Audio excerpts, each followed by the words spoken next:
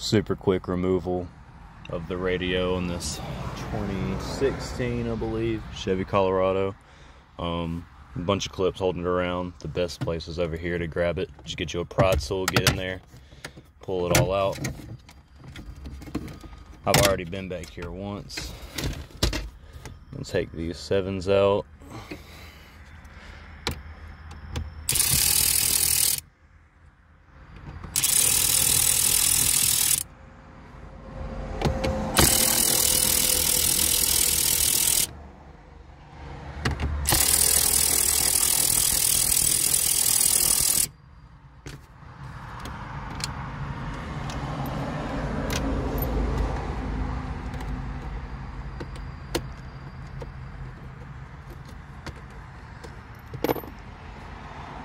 Now with this radio, you really gotta pull it. It's not just these bolts securing it in, it's some clips as well.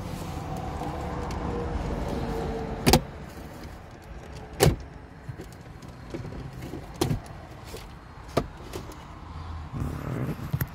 Then you can see a few plugs back here.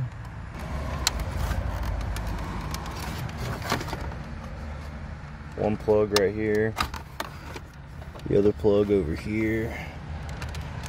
That one's a bit of a pain.